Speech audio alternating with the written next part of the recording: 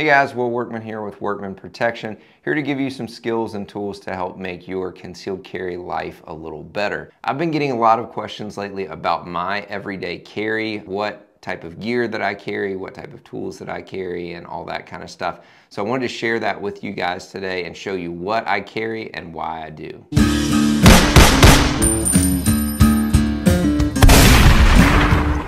First, if you are new to concealed carry or you're just trying to figure out what works best for you, how to conceal your firearm the best possible way you can, I want to give something to you. I want to give you my guide to concealment. You can find that in the link below, and that's something that will really help you figure out your body type and what options you have for hiding a firearm and how to conceal the best possible way. All right, so what is a part of my everyday carry? First thing I want to share with you is my OC spray.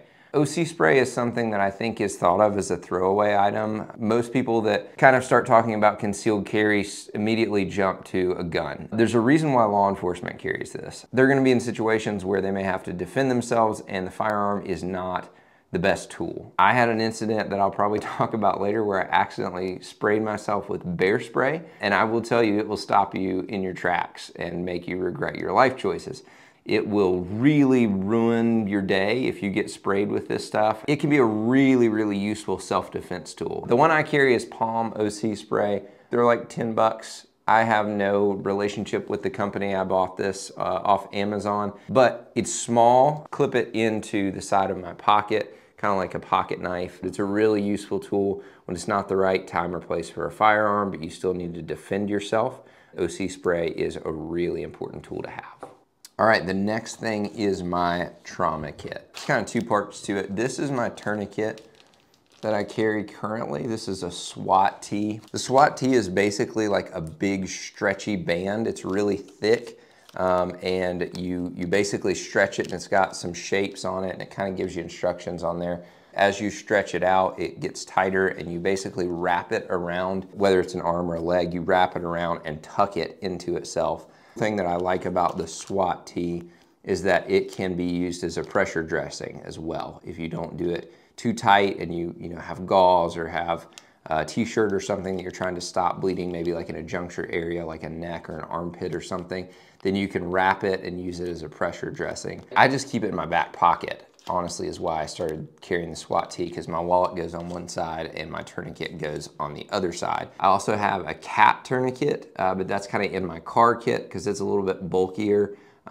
It's just got some plastic on it, so it's hard to stick in your pocket because it's kind of rounded. This is what I carry everything else in. This is an ankle kit. It's Mountain Man Medical, and I am an affiliate with them, but I bought this long before I was an affiliate. I've been carrying it long before I was an affiliate. So they didn't give me any of this for free. This is something that I bought on my own. You can buy the Active Self-Protection ankle cuff from Mountain Man Medical's website, and of course I'll link the affiliate link below. But you can buy it all together already packed, which is great. In hindsight, I probably should have done that because I think it's a little bit smaller and more concise than mine ended up being. But I already had a kit with all of this stuff in it that I have bought over the years and then eventually decided I wanted to carry it on the ankle cuff. So I just bought the ankle cuff by itself and kind of put my stuff in it. This is a chest seal. Chest seal is really important if you have a gunshot wound or a stab wound or some kind of puncture wound in the chest.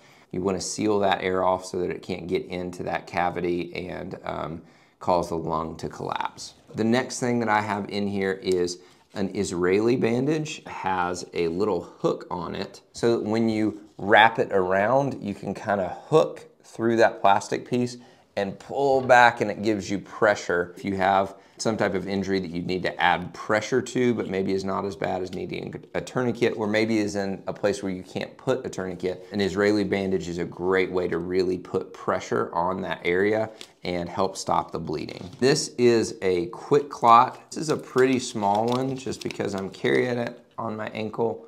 But it is basically a gauze, and it's got a hemostatic agent, which means a way to clot blood a little easier. It will stop the bleed faster. If you've got something that you really need to add pressure to, it will do a lot of the same thing this will do, but it will work faster because it has that hemostatic agent that helps clot the blood. The other things I have in here, face shield for CPR, and then just some trauma shears. These are just some cheap throwaway shears. They have like a little clip on them. $8 on Amazon or something. And I just got these because they were small, they were shorter. There's like a little pocket on the front there, a little boo-boo kit. I've got like some Neosporin, just some Band-Aids to stick in there because life happens, you know. Some gloves that are just kind of shoved down there. I don't want to get them out because I've got them rolled really tightly. Like I said, I've had to use this on 3 separate occasions. Having a trauma kit is really, really important, and it's something that can really save your life or save the lives of people around you. All right, the next thing that I have in my concealed carry is my Glock 19. It is a Gen 4, although it does not have finger grooves. So I took a Dremel to this and took all the finger grooves off. I did a stippling job on it, and then the trigger, I had a trigger job done at a local gun shop. This is an Apex trigger.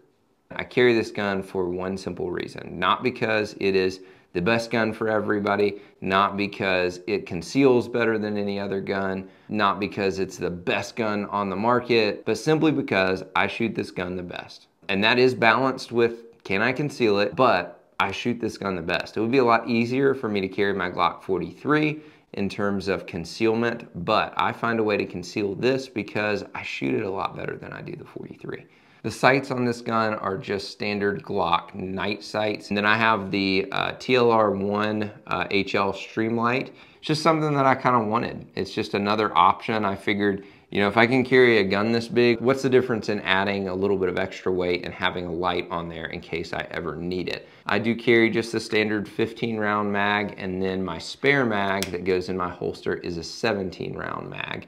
I definitely think a Glock 19 is a great option when you're looking for your first gun, but just because it's my favorite and it's right for me does not mean it's gonna be your favorite or that it's perfect for you. It all depends on how you shoot it and what you shoot best. So I would encourage you, if you can, borrow somebody's gun that you know and trust, borrow their holster, and go take a couple classes. Go see what it feels like in training. Go see what you like about it, what you don't like about it, rather than buying the tool and then trying to learn the skills, even if that tool may not be the right one for you. All right, so last but certainly not least is my holster setup. This is kind of a wacky looking rig. Unless you know what the PHLster Enigma is, you've probably never seen anything like this, and you're like, Will, what is this? It's from another planet. This is very new. I have never seen another company do anything like PHLster has done. This is the only holster that I could recommend that you don't have to wear a gun belt with, because it has its own belt system, and the holster and the chastity system itself is safe. You can carry it literally with anything. So this holster shell is a Henry holster.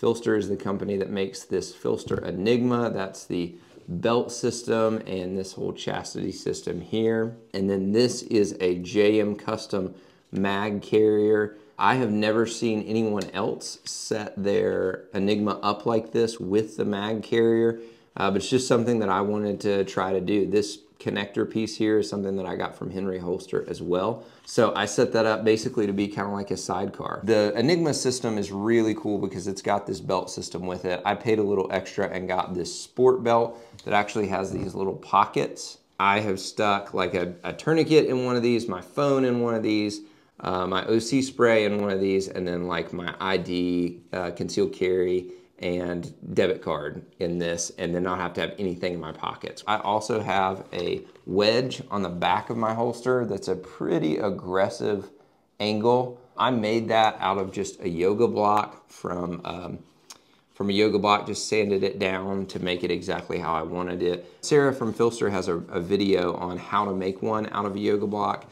And then they also have holster wedges that are completely customizable. They come with a bunch of different pieces you can put onto your holster, but I'd already made this one when that one came out. It follows all of my safety rules for a holster. It completely covers the trigger guard, holds it very tight, but I can get a consistent draw. Also, once you tighten these and kind of get exactly how you want, then this belt holds it very securely. So I love this because I can carry it in gym shorts. I've shot competitions in gym shorts before. A suit and tie, you can carry it with a tucked in shirt, with a polo tucked in, whatever you want to carry. I've seen some stuff where women have carried it with dresses and yoga pants and all kinds of stuff like that.